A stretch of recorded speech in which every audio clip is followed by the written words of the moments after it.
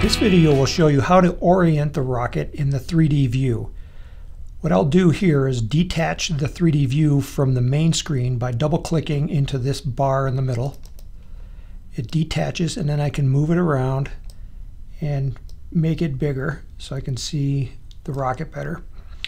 The camera controller is right here with this 4 arrow buttons, and that brings up this controller, and from this controller we can move the rocket around left, right.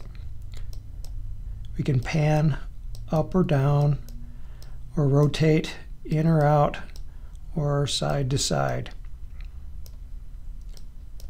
If the rocket is off to the side and you wish it to be back in the middle, hit the recenter camera button, and that will put the rocket back in the middle of the screen but keep the orientation as it was. Now you can also reset the camera, and that will bring it back to the default view. So if I hit the reset camera button, it moves it to the default view like that. You can also zoom in or out,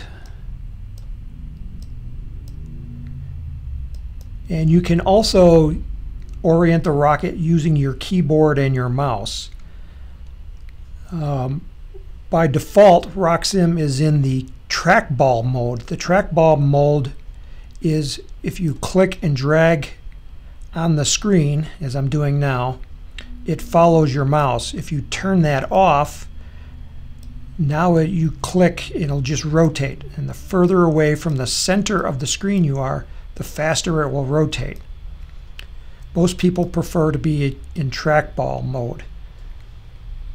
Now to zoom in and out, you can use the scroll wheel on your mouse to zoom in or out. You can also right-click and then move the mouse up or down to zoom in or out.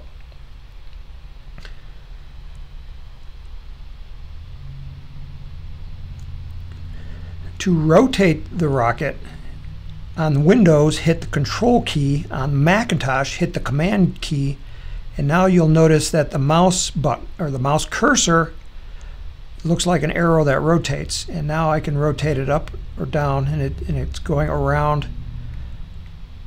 in a circle. To pan, hold down the Shift key, and this allows you to move the rocket up or down, side to side, without rotating it. And if you lift off the Shift key, now it's back to rotating as you move the mouse around.